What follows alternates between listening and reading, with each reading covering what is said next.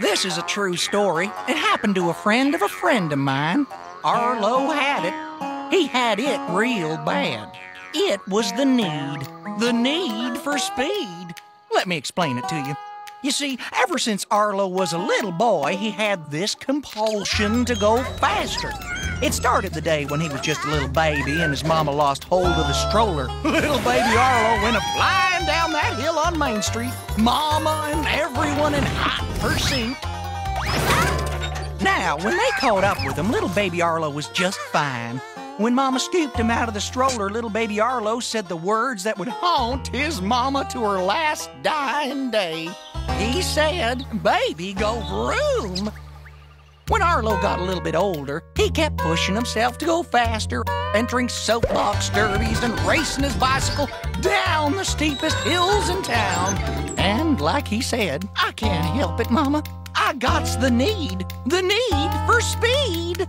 And so, one day when Arlo had grown to teenagerhood, he was watching the news item on the TV. It seems that the Air Force was using these little itty-bitty rocket engines to boost heavy transport planes into the air. He felt the need coursing through his veins.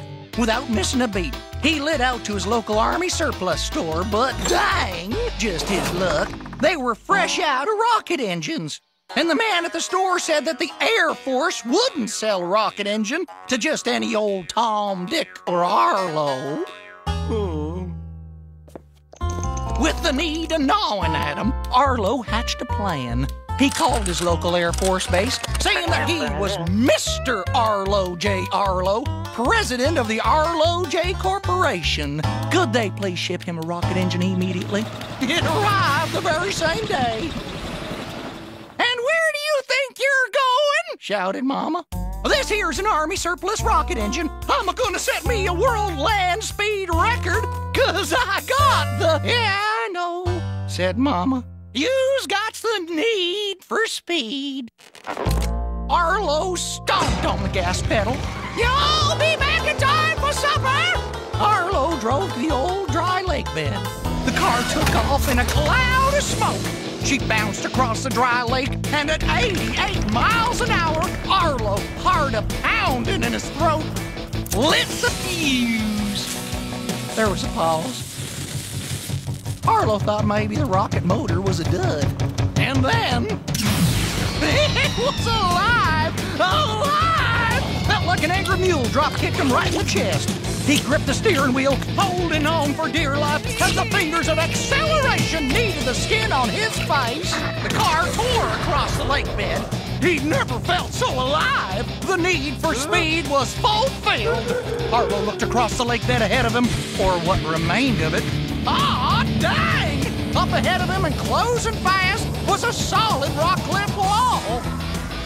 I don't really know what happened first, the tires blowing or the brakes melting. I guess it really don't matter much none now, because at that point, Arlo was airborne. And that's when he realized that flying would be his salvation. He couldn't steer the thing, and there was no way to stop in time. But if he could just get her up and over the cliff ahead, he pulled back hard on the steering wheel just the way fighter pilots on TV did. A few more feet. Just a few more feet, thought Arlo. The car kept flying upwards. I'm gonna make it, Mama! Just then, the second stage of the rocket engine kicked in.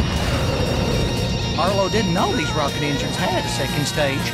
Up through the stratosphere, then the troposphere, and into the ionosphere.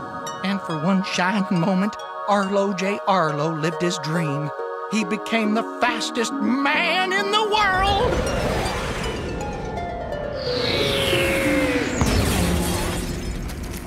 Yes, sir. This here's a true story. Happened to a friend of mine.